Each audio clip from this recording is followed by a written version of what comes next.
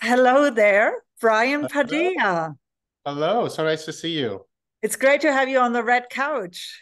So great to be here. Thank you for having me.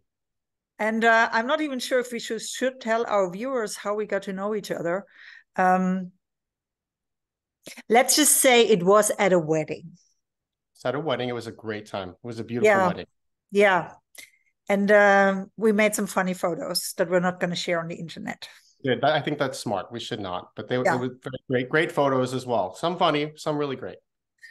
Yeah, so Brian, by some coincidence, we share the same profession. It's not a coincidence. It's probably there's probably a reason for that. You're an HR professional by background, and you're a very senior HR professional.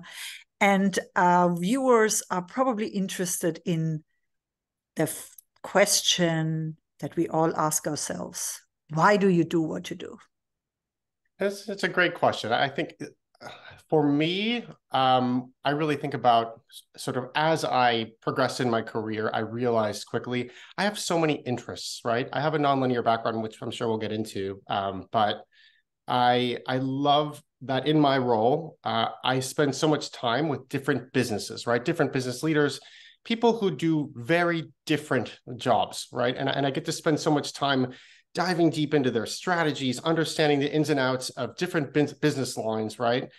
That's exciting to me. I love that. I love the variety. So, in other words, no 2 days are the same. And I think that really has a lot of influence on why I really chose to stay, in this profession and on this path. It really is just that ability to spend time and to connect with so many different professionals and to learn everything about what it is that they do to bring success to our company, right? So that's really what drives me. It's the variety. It's that no 2 days are the same. And it's what I bring to it too. I've learned over the years that I bring a different lens, right? Obviously, I'm thinking through the lens of people, and it's so much fun to really reveal that to the different leaders that I work with, so that they understand the importance of bringing that lens to the table when we're thinking about even business strategy, right? You've got to have for every strategy there has to be a lens, toward people. And what I'm really keen on understanding, but I will first of all ask you how you got to where you are today, because as I said, you're very senior already. Um, it, but maybe you could also integrate that into the question is what is the, in terms of the people business, sometimes we don't talk about human resources anymore, but what is the current main challenge that you feel the world of HR is facing? And then you can also talk a bit about your career and how you got to where you are today. It's a great question. I think there are many challenges, and interestingly, I think a lot of the challenges that those in the HR profession face are sometimes industry or company related, right? So, I Mm-hmm. will tell you, I have you hear this, it's become cliche. This quote, a seat at the table. We're looking for a seat at the table, right? And I am very fortunate to have the benefit of that seat, right? So it's not even something that I think about. I think that's a challenge. A challenge that the profession faces is really just being factored and integrated into the business itself, right? Which it should be. It's a vital function within a business. I think that's a challenge for a lot of HR professionals, that they're not incorporated in a meaningful way. Um, I will say in my role and throughout my career, I've had the benefit of being really integrated and being able to bring my perspectives into influence positive business outcomes, right, with people strategies. Um, so that's a challenge. And right now, I mean, we're coming out of the sort of the remote work topic is hot. That's a huge challenge, I think, for a lot of organizations right now, especially in my industry, where you have, I will generalize, but it's generally true. You have CEOs. I'm in the entertainment space. For those who don't know, I work for Lionsgate. We produce film and television, right?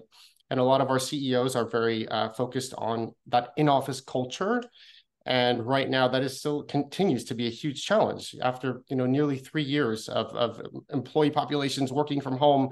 and doing so successfully, I might add. We had great success during the pandemic. We were very fortunate as a company and as an industry to be successful during that time, and to now have to return to the office. We actually are in 4 days a week. It's challenging, and it's challenging for I think the function, human resources as a profession, as a function, because we are struggling to compile the data that really informs meaningfully the need to be in office, right? And I don't think that's been done. So I think that's a challenge that we are continuing to work on, so that we can provide answers, right, and context for our employees. And I think I was surprised today because I was speaking to a client in Germany, and they don't even have to go back to the office. So I was surprised because I thought it was a trend everywhere. It's definitely true for Switzerland and the US. Going back to the office at least 3 to 4 days a week seems to be the trend right now. 1 day of home office max.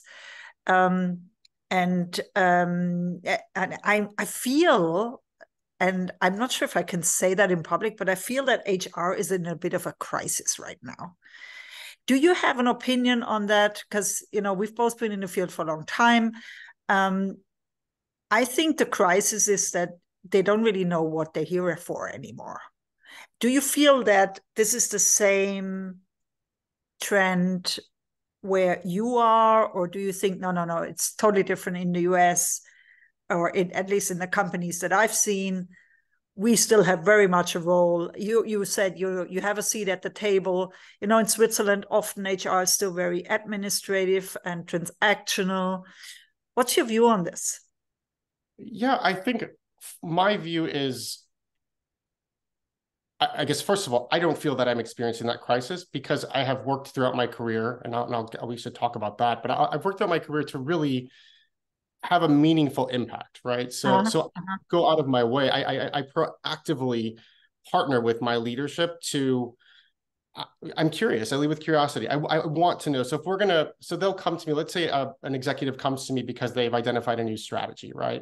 And all they really see me as is someone to help them to put together a budget, right? We think about salaries associated with people, right? That's a very small piece of a business strategy, right?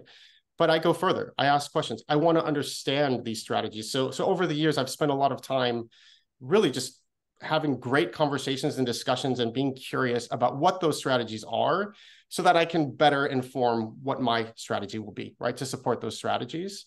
I think that's really important. I think HR professionals have got to immerse themselves in the business itself if they want to sort of overcome this crisis that you're calling out, right? They've got to prove themselves as business leaders, not only HR leaders, but business people. They have to be business people.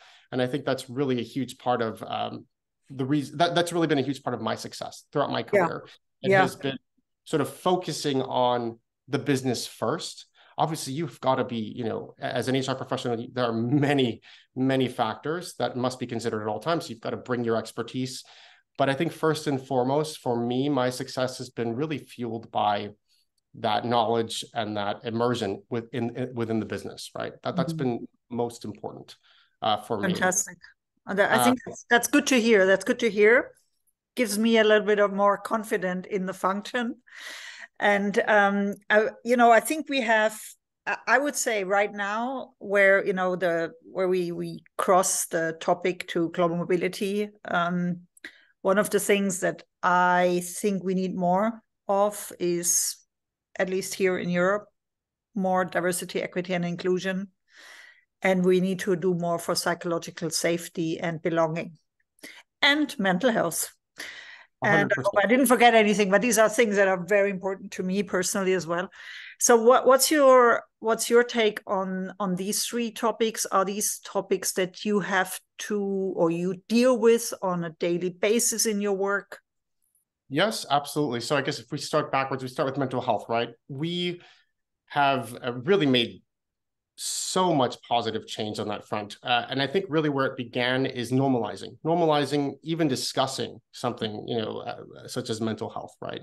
Normalizing that. We've had many, we call them fireside chats, right? Where we will set up for the entire company conversations, right? With various senior executives. And one of the topics actually last quarter was mental health, right? So when we brought senior executives to come to these fireside chats to speak on the topic, right? And that showed our employees that, yes, we can talk about mental health. It's okay to say, hey, I'm going to, I'm not going to come in today. I'm taking a mental health day, right? That's normal. That's okay. That's what sick time is for, right? Or leave. That's a huge part of it. So it's normalizing the topic of mental health within the organization. The benefits that we offer include mental health benefits. We actually partner with a company that is app-based, online-based, that provides online talk therapy, right, to employees and their dependents, right? And the company covers this. So we've made some strong efforts to normalize the topic. And I could say the same for DEI, right? We think about diversity, equity, and inclusion. That has been really incredible to watch. I partner with our chief diversity officer often. As part of my role, I oversee the business partnership for corporate groups, both in the television business, specifically at Lionsgate, television distribution and television production. And then I also manage a group that is our HR partnership for productions, so physical productions, right? And when you think about a television production specifically, depending on the location of where it's being filmed, depending on the size, depending on the duration, right? There's so many factors that have to come into consideration. And so we have spent a lot of time really tailoring DEI-focused training for our leaders, for our leadership, and also for our broader populations, right, on these productions, really with inclusion, at the center of it. So that's been really, really critical. I think for all of these things, I think you said DEI, mental health. What was the third one? Psychological safety and belonging. Psychological safety, right? So again, belonging, psychological safety, tying into inclusion, right? Yeah. Education is key. I think that's number one. So I think we as an organization at Lionsgate have really focused in on educating our employees and executives. I think that's key. But it's also connecting it. How are we tying it to our company, right? So whether are we saying that DEI is critical because it aligns with our values? Yes.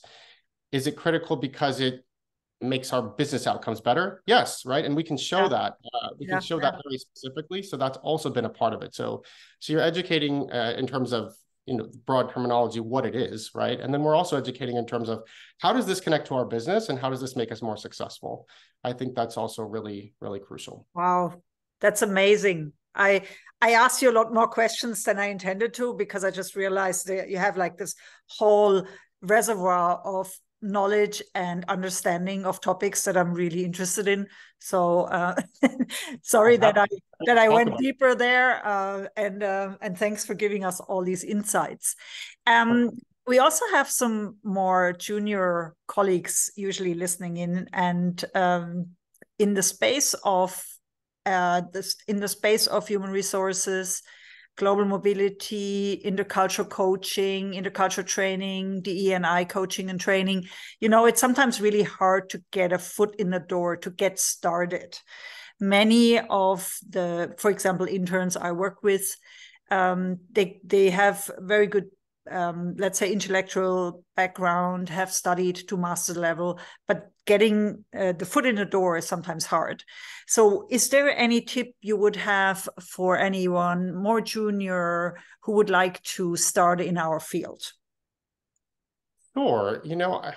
It's a great question. I think that, and there are so many paths, right? And I'm seeing so many individuals who are newer in their careers, who are beginning their careers, and they're seeking out a profession in human resources, which I think is fantastic. I think so many of us came upon this profession, in some way or the other, and I didn't think of this as something to study, right, in university, in college. I think there are many things. And you touched on internships, right? I think those are critical. Internships provide, really valuable experience. They also provide you with a network. Maybe you've had multiple internships. Now you have a network. You have access to HR professionals who have experienced your work ethic, right? Who you've worked with and you've learned from them. I think another really important piece is leveraging just the personal connections, social connections. Looking at, so if you went to a specific university, right? if you identify that there's an HR professional who went to your university and you reach out to them on LinkedIn to have an informational conversation, chances are they're probably going to say yes. Personally, I recently graduated from Cornell. I completed my master's in 2022. Time has gone by so. Congratulations, by the Thank way, you. Ryan. Thank you. That's fantastic. Cornell is such a highly regarded university, like we even hear about it. So Really? Well, thank must you. have Thank been very hard to get you. through. It was challenging. It was. I'll be honest. It was very challenging. But it was a great experience. And I will tell you, anytime I have had an undergraduate Cornell student reach out to me for thoughts and advice, I have always responded and said, absolutely, let's talk, right? Yeah. So I think that's another thing to do. It's really sort of leveraging, okay, what are the shared connections? What are the shared pieces? Absolutely. Right? So, yeah. And you know what? People often yeah. underestimate these networks. I mean, I'm a coach, I tell people networking. This is what you need to do everywhere. I once hired an intern just because they were in the same student organization as I was when I was at uni. And because the interview didn't really go well. Like from the interview, I could not have hired the guy. But but because I knew, what it meant to be a leader in that student organization, I said, he's probably just not very good at selling himself in an interview. So I hired him just on that basis. And that was great. He became one of my first direct hires. We hired him into the company. He was just a great guy. He just wasn't very good at selling himself. I understand that. That's tough. But I think that's really important. And even if you hadn't hired him, let's say, right, you may have connected him with someone that you have a connection with, right? I think that's really where it begins. It's that initial conversation can lead to so many more, which I'm always happy to do. So if I've met with an entry-level candidate and we had a great meeting, I'm going to share that resume around. I'm going to have my eyes open. If I see an opportunity on LinkedIn posted, I will share it with them, right? So I think that's a really important piece. Other thing I wanted to touch on was there are many HR leadership programs. There are companies that hire, master's level graduates into programs where you are accelerated, right? And you're placed into a rotation, really a fast track for an HR professional. And I don't have an exhaustive list of companies like this. I think GE is one of them that's famous for that type of program, but that's also a really great avenue in terms of fast track up the career in this profession. I really began my career in HR working at NBC, broadcast, NBC Entertainment here in LA, and they had this program, this HR leadership program, and I so wished I had known, because I, like many HR professionals, I began as an assistant. I was an assistant to the CHRO, right, for the company, and really progressed from there, right. But that program can really fast track a career. It's great that you're saying that. I almost forgot, but that's actually why I ended up at Deutsche, because Deutsche was one of the only companies at the time back in the 90s offering a trainee program when you graduated from university only for HR professionals. So it was very innovative at the time to do that, because there were still other banks who told me, no, we only want you, if you want to be in the sales area. We're not interested in hiring an HR professional. And I was very determined to go into HR. So but Deutsche offered it, and that and that's how I ended up there initially. That's amazing. And now we spoke a little bit about networks and networking, and we recently met at a social event, and we're keeping in touch through Instagram and WhatsApp. So do you have a favorite social media platform? I would probably, and it's indicative of my generation, probably Instagram is my favorite. I have not familiarized myself well with TikTok, although I do see the TikTok reposts on Instagram. I should probably work to get a little more familiar, but I would say Instagram. But, to be honest, I try to not use it too much. It can become quite addicting, and I don't post a whole lot. I post very sort of selectively. I find that, especially if I'm traveling, if I'm in another country, when we met at the wedding in Germany, right? I did not post much while I was there because I wanted to be in the moment, you know.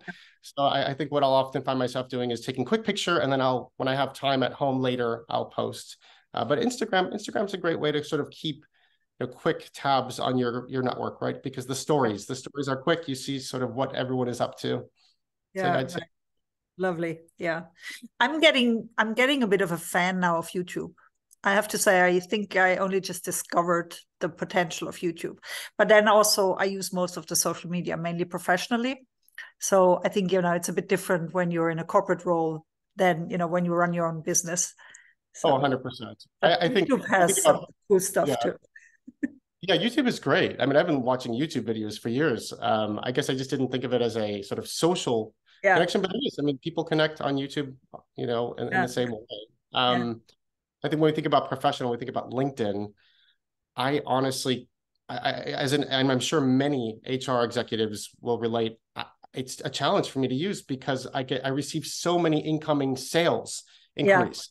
My inbox is flooded. It's overwhelming. Yes, I can't actually keep up with my LinkedIn any longer. It's too much. I know. I understand. And now we have, just before the interview, we talked a little bit about the upcoming holiday season.